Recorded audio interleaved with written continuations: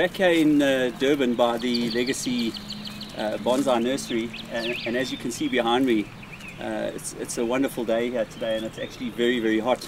So if you see a bit of sweat, you'll know why. And once again, I'm here with another Legacy, Vince Lourenco Senior, and once again, it's a Friday afternoon, so I've got a bunch of roses and some more at the shop to sell.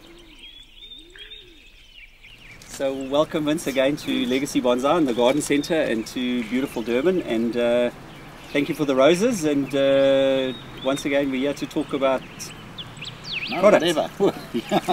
It's a lovely day, yes. I'm sure we could talk about a lot of things. I'm sure, and I see you brought your companion, your dog, with you today. Yeah, he's running around here somewhere. Running around. So, yes, the other day we spoke about roses and rose care, and I think today I wanted to have a word with you about fertilizers and grasses, because one of the questions that come often to the shop about products is fertilizers. Now, I must just tell you, you taught me a lesson in the shop just now about fertilizers and numbers, and you used the word Sudoku. So the thing about fertilizers is you get 323s and 321s and 411s and whatever, and I think you showed me a trick on what these numbers actually mean. Yes, it's a whole configuration of different numbers, and it's just merely a ratio, and from the ratio you can get the percentage of the macro elements that is necessary for growing. I mean, talking of fertilizer, we could talk all day about it, but there's so much to talk about. But yes, the basics is your nitrogen, your phosphate, and your potash, and in the different forms. And the analysis, like I said earlier, is like doing a Sudoku. You've got to get the figures right. The percentages have to be correct, and the concentration. So it's not merely the higher numbers; it's actually the ratio of the numbers and the cation exchange capacity and all that takes place. And even in fertilizers, there's so much more than just the fertilizers, besides the macro, major, micro, microbial, and the other organic forms, and liming, for instance, putting calcium into the soil, liming, which is essential to get the microbial action in the soil going. So yes, we go from under the ground right to astrology when it comes to fertilizer. Where does it start, where does it end, and what form of fertilizers we get. We get organic, inorganic, slow release, fast release, hydroponic, all these forms. So yeah, there's a whole lot of configurations of fertilizers, and there's so much to talk about. We probably talk all day about it, because I think we must just elaborate on any one or two things. I think the big problem is that people come in and they look at the picture on the fertilizer and they say, okay, that picture shows me a cauliflower, so do I use it for my veggies? And that picture shows me grass, and I use it for grass. So in essence it's quite easy. So if grass is a 411, well then I use it for my grass. So we've tried to make it a little bit easier, but let's use an example. So you do roses, so this is a Grovida rose fertilizer. It's got pictures of roses on, so that's quite easy. If I'm growing roses, I use it. But at the bottom here it says 818 and it says 32. Now you've shown me the Sudoku numbers on how that works, but in essence that's the NPK number, and there's a combination of that gets you to 32, which is a percentage of the NPK in that. The rest of it is a filler type product, and you'd use that. But here's the thing I wanted to ask you. A lot of it has to do is how I apply this. If I go take that and I apply it liberally in one area, then surely I'm breaking the rule of how this product works. Is that right? It's an inorganic form of fertilizer.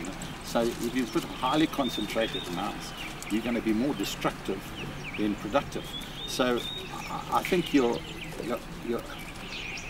numbers, the amount that you put in, rather be cautious. It's like putting salt in your food. The excessive amounts of salt will certainly make the food just unpalatable. The same goes with fertilizer. Excessive amounts of fertilizer in an inorganic form will cause all sorts of problems, kill your plants, do everything else. So it's everything what you don't want to do. So in proportion, once you've done it, you analyze it, or you have a good idea, I think the application rate is very important. Right. Don't go 10, 15 grams to a square meter, depending on the concentration of the chemical fertilizers. Yeah. Now, So I could use rose fertilizer on my grass. Yes, it's the ratio of NPK is still there. Probably be ideal for even this particular one. Be ideal if you're using this on grasses and it's got a nice potash amount, as opposed to the number you gave me 411 first as a lawn fertilizer. I would even prefer this, particularly if you're picking up your grass cuttings. So you replenish the potash that you're taking away from the lawn. So this is an ideal one. And then the middle number, of course, the one is your phosphate. So that's your root feeding. The last figure is your potash, your bodybuilding, and your first figure is your nitrogen, which gives you the greenness, so the photosynthesis, sun and what have you. And that's now, a lot of people are worried about, in particular on lawns, putting down fertilizer and then having issues with burning or the sun burning. Do you have to water once you put down your fertilizer? Well, I think it would be ideal if you water, just to dilute it to the extent that's required, and you get the best results, of course. And then when you're using a slow release, what's the purpose of a slow release fertilizer? There's just different forms of slow releases. In a slow release, it's either you get a slow release where it works in conjunction with the soil rather than the water, so the slower processing, or you have it in a form, a slow release in the form of a controlled release. It's temperature based, so it just releases slower, but based on the temperature. So the higher the temperature, the more the release. The more the release, of course, the quicker it goes, and the better the uptake. So the slower release, of course, is the release of the nutrients by diffusion. Now I want to talk to you about lawns and fertilizer, because that's one of the big questions I get asked. So with lawns and fertilizer, you'd be putting fertilizer. Is it important to put down a lawn dressing over a fertilizer when you're putting it down? Is it necessary? Oh, yes. If you're putting a lawn dressing, especially an organic lawn dressing, you're just being, it's sort of, how could I say, it prolongs the efficacy of the fertilizer. So you're going to get better results and much better longevity of the nutrients, because the organic forms holds the nutrients in suspense rather than in letting it leach out. Yeah. And a lot of people ask me about lawn dressing and ask the question, does the lawn dressing not contain weeds itself? So when you put lawn dressing down, does it contain weeds? How do we make sure that lawn dressing doesn't have weeds in it? Well, it shouldn't. If it's gone through the proper process, and of course you always are exposed to weeds that are blown in.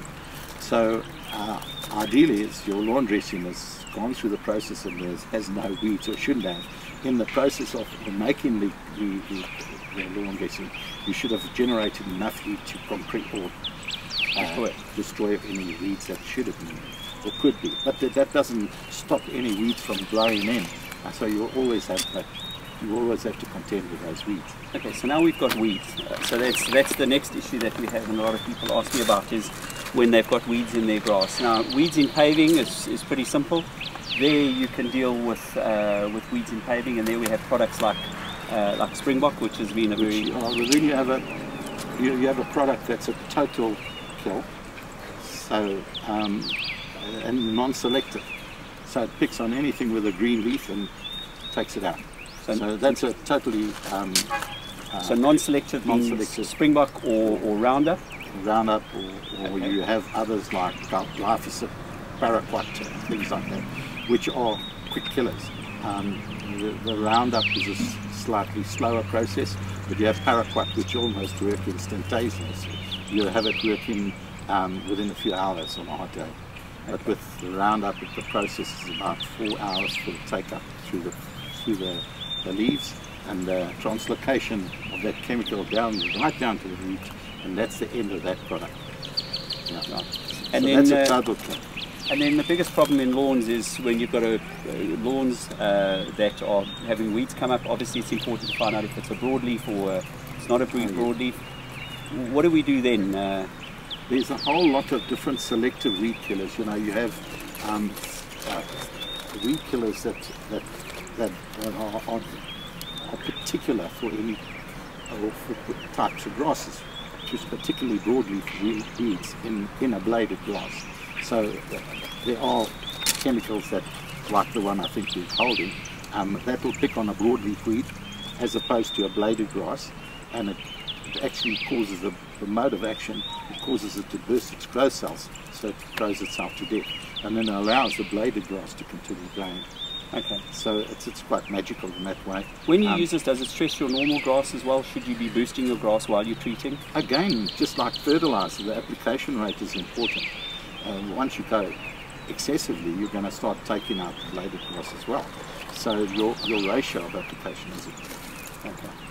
So once you've applied this and your grass, and you started to kill this grass, do you have to continue with maintenance of this as you see the weeds coming up? Is it something you have to do on an ongoing basis? It depends on the weed killer you're using. There are many other weed killers as well, but with a post-emergent like you have with grasses, you have to use your selective weed killers that are particularly for that purpose. Like your nut grasses, your escalentuses and things like that, you'll have to have a different weed killer.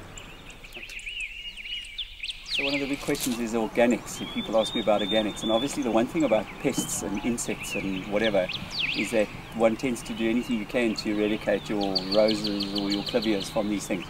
But we found a lot of the organic materials not as effective, and I suppose that applies to lawns and stuff as well. Oh yes, and when it comes to organics, I think there's going to be a lot of manual work done to overcome it. The organic forms are a little more awkward and not as efficient as the inorganics, unfortunately. So we brought out some organic materials in the shop and we tried them, but we'll see how it goes. But I think when it comes down to weeds, you either got to live with them or you got to treat them. It's the way it is. Alternatively is the way to organically do it. If it's your weeds or your lawns, you get your lawn to be so strong that doesn't allow the weeds to occupy. There's no room for a weed to grow in it. If you're growing it, especially organically, correctly, then there's no chance of weeds. You just try and eliminate them. The strength of the grass will stop the weeds from coming through. All right, so Vince, thanks very much for joining us again, and we're going to grab you on another one of these fine days. It's always a pleasure to come out, Jack. I think maybe in our next talk we'll be talking about maybe some garden insects, but we'll see you on another one of these hot days. Thank you, Vince. Thanks very much.